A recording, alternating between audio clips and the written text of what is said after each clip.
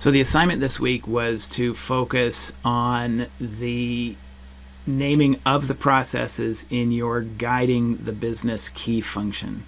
Some of you will have renamed this key function strategy and management, and maybe others have named it something else, but you're looking to click on your 4 key functions and go into this first key function here. It may be called guiding, it may be called something else, but go ahead and select that.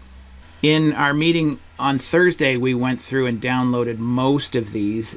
Now, we were going through this pretty quickly, so I thought I would just do a quick follow-up to remind you what it is that you're doing. And the first thing is just go through and try to think of what are the processes you need for strategy and management, and think of those processes before you go to the library. This can be challenging because most entrepreneurs don't really have processes for management. So after you've exhausted thinking about it, come up here to Library, select the General Process Library, and go through and select the processes that I was recommending. In the email, I've provided you with the template that I was displaying on the screen. It's an Excel spreadsheet, and I've highlighted the processes that I was recommending that you download. So just make sure that you have these 9 processes in your account.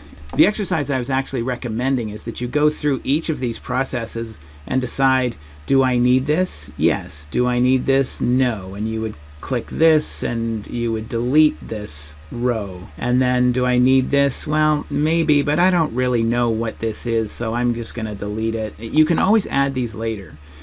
Go through and delete all of the processes that you don't want, highlight the processes that you do want, and if you come across one that you think of, then write it in here, and then you'll know to add it when you go into your own account, your own TouchStone account. And if you need to add a process, you'll come in here to Processes, Create, put the process name in here,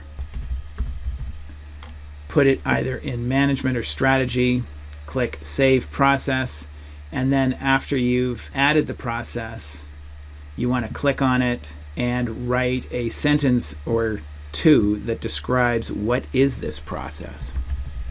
This is not where you write how to do this process. It's just something that describes what is this process, what's the purpose of it, what's the outcome of it, something like that. Okay, good luck, and I will speak with you on Thursday.